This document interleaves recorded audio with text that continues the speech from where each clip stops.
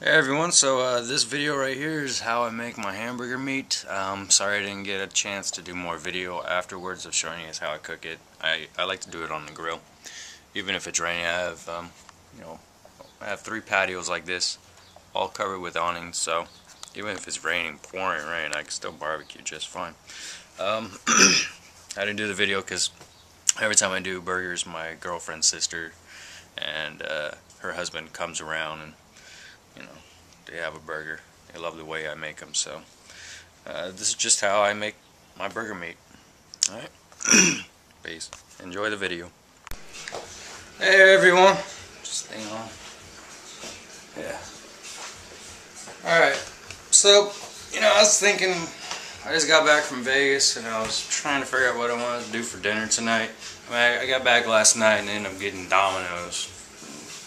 Surprisingly, it wasn't too bad. They keep on changing the recipe and stuff, and I like the one they got now. It's actually not bad. Yeah, and I was trying to figure out what to do for dinner, and I was watching, went on YouTube and saw JB was making hamburgers. I think what really got me to want to do a hamburger is the egg.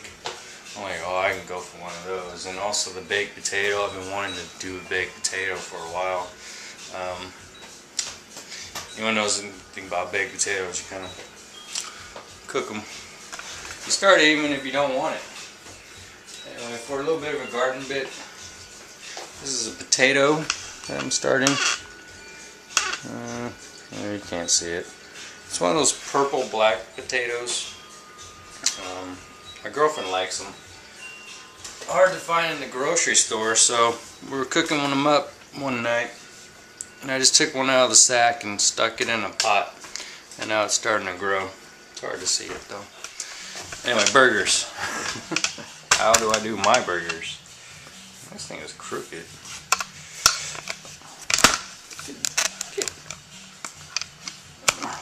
There we go. There we go. Alright, so Nick's burgers, how do I do them? Well, I like to put habaneros in mine.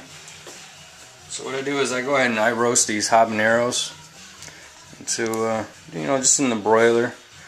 And this one's already done. This is what they look like. Just charred, like charred doo-doo. So the reason I do that, it takes a lot of the potency out of it. And also you can get the skin off, gives a good roasted flavor. Put them in the broiler for 4 minutes, 2 minutes on each side, and this is what they look like. And then I take the foil, close it up, let them steam for a few minutes, and take them out, and then go ahead and scrape the roasted part off, or the burnt skin off, like so. And I know a lot of people use gloves when they handle these kind of chilies, but I've been cooking with habaneros for a long time. My fingers don't burn anymore. I'm used to it. But I'm not brave. But I wouldn't brave sticking my finger in my nose or going in the bathroom and using these fingers. It'll still burn those parts. So doing this takes a lot of the heat out of it and just leaves a lot of just the sweet flavors, the sweet notes of a habanero. Alright, so once you got that all the skin off, you want to just go ahead and open it up like so. You want to get these seeds out. Alright, just use the back side of the knife. Just kind of go across it. And there you go. There's my habanero meat. Over there. Same thing with this guy. Open them up. And just slide right across like so. Alright. Put that over there. Oops. Now this isn't a topping, this actually goes in the meat.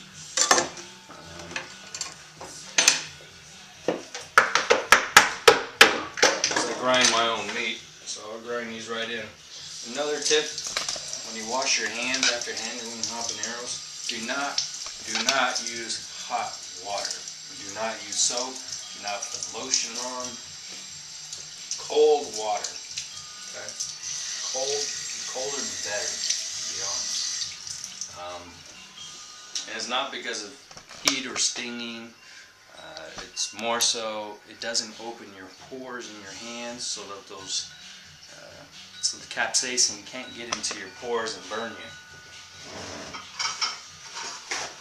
So as long as you keep your hands cold, your pores closed, it's not going to burn you. If you put lotion on, lotion automatically has, additives in it that opens your pores to allow, moisture to get in and make it all soft and pretty. Soap does the same thing. And I learned that taking a shower one day. I cut up a bunch of habaneros. I washed my hands in cold water, and then I jumped in the shower. Like 10 minutes later, man, everything I touched on my body was freaking flaming hot, because I opened up the pores in my hand, and all the pores in my body were open from the steam, and random parts were burning. So what do you guys think of the, I don't know. Not what I was asked for. I wanted to go a little bit further down. The Chinese woman didn't know what I was talking about. She was a barber though.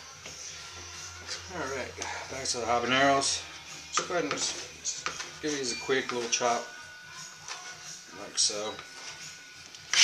Alright, put that over there. Grab my beef out of the freezer.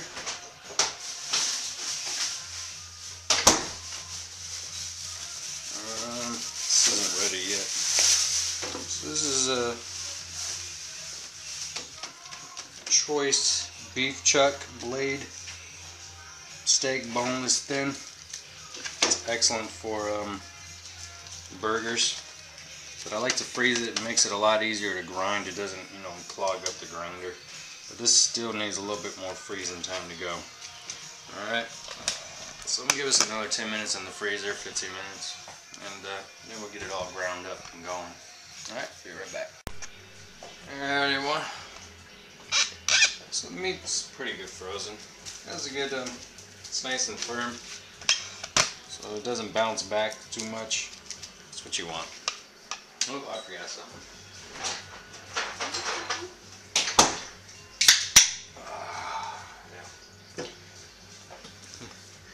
Alright, so beef. How are we gonna do this?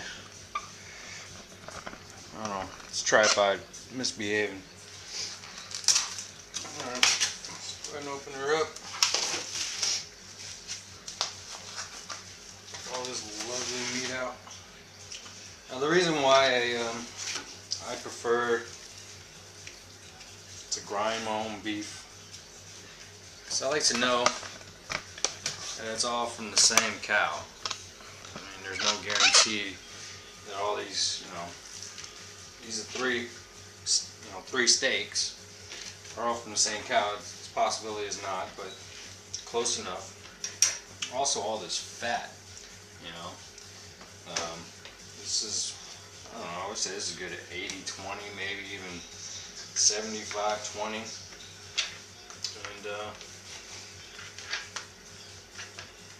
And yeah, my girlfriend she loves sirloin burgers. Sirloin has no fat in it. So when I do make sirloin burgers, because she asked for it, I add, without telling her, I add frozen butter into it. Because I don't want a dry burger. If there's no fat, sirloin is super, super lean. That would be, I would say that would be like if you would buy and ground beef, it would be like 97-3. 3% fat, 97% just beef. I need the fat for a juicy burger. So I sneak frozen cubes of butter in it. Alright, so I just cut it into pieces, about way big. Alright. Onto the grinder. Alright. You can always use the bowl. I like to use a plate. You can use your bowl that came with it. put this up to setting number 4. And as you cut it, just go ahead and toss it in there. Now, frozen beef, the reason I freeze this so it doesn't clog. You just want a nice firm beef. This is going to be fat and all. I am not removing any fat.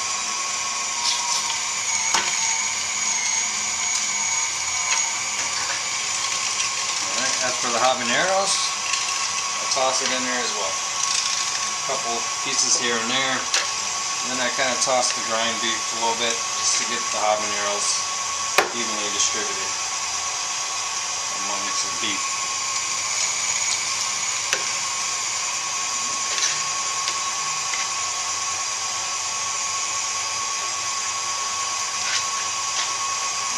Chop, chop, drop, drop, drop. Get in there.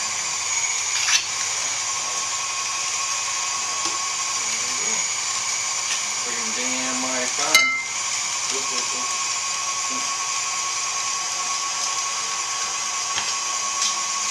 Surprised my cat's not in here trying to steal some of this. Stealing beef whenever you can, raw beef. It's not good for his belly, he gets sick every time. He won't stop doing it. I can't always fight him to stop doing it. Get on there. No point in chopping it, just run it in there. The rest of your habaneros. Get in there, buddy.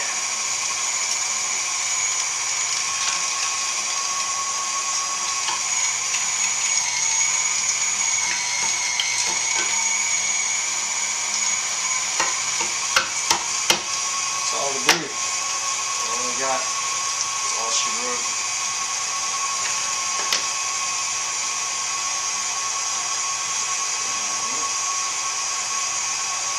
Turn this up on high.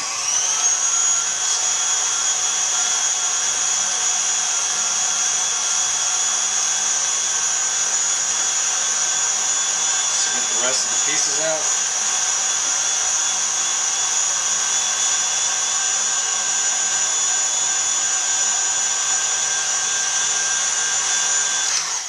And that's it. Beautiful pile of burger meat right there. Gonna be some mighty fine burgers. Alright, so I'm just gonna go ahead and saran wrap this. Toss it into the refrigerator.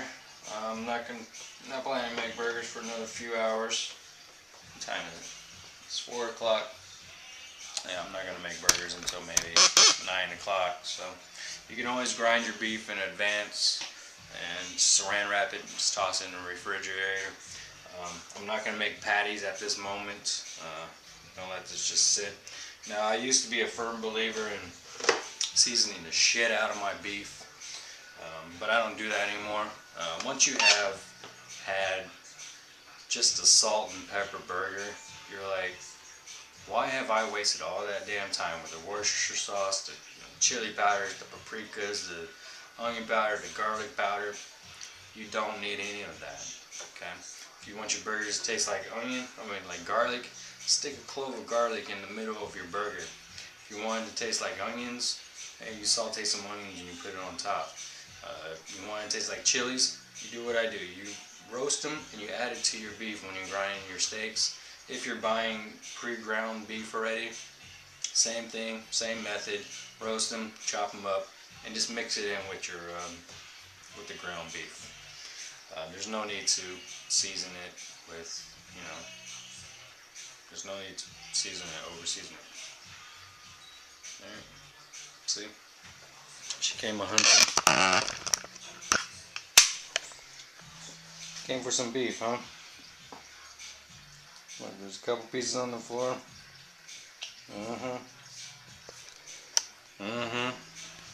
She'll pick up the pieces I got on the floor.